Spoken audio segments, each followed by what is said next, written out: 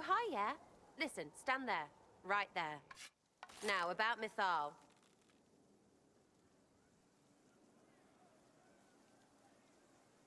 Sera, whatever's wrong, we can talk about it. Oh, don't piss yourself. I just wanted to make sure it was you in there.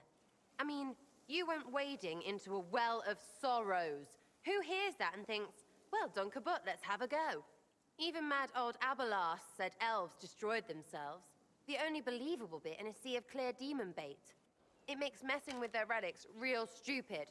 So, test done, you're still you. We can leave these lies behind. How was aiming an arrow at my face a test?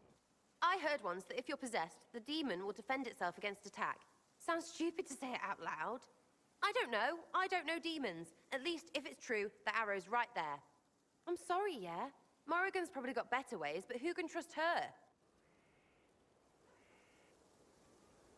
You seem pretty certain. You don't believe anything from Mythal. Course not. What, I should believe all that stuff? Because elves? I mean, it was impressive and all. Makes the Dalish look like tits for living in the woods, but so what? There can't be a bunch of gods, and the Maker. Don't matter how much or little you believe, those don't fit. So call me stupid, but I believe the stuff not made up by dead people who failed. Mythal is a ruin full of demons. I mean, it just makes sense, right? I'm with you. Everything in that temple was highly suspect. Of course it was. You can't be Herald and think otherwise, yeah? I mean, that would just be daft. So, main takeaway, we got really weird power and we can throw it at Cariffy whatever. Fighting shite with shite.